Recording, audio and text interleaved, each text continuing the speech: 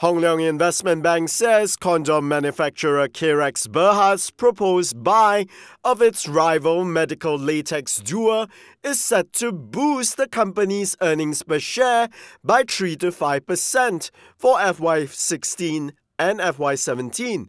Medical Latex Dua is a super thin condom maker from the German company Bhd.